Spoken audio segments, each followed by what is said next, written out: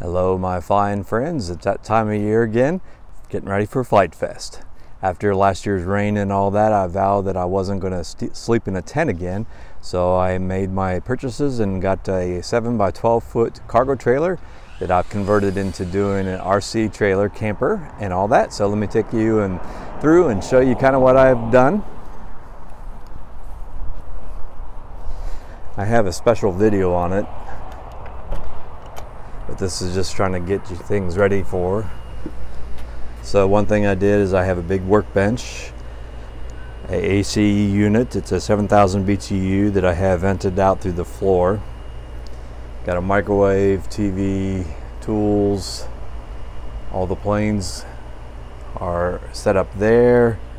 I got a cot buried underneath there, and then I've got all the stuff packed, parts and whatnot. Got additional storage above the top. So I will be there arriving tomorrow, Wednesday, and I'm going to try to do a daily post in the evening of kind of the highlights of Flite Fest. And so make sure to check my channel every evening and see what's going on at Flite Fest. Talk to you later.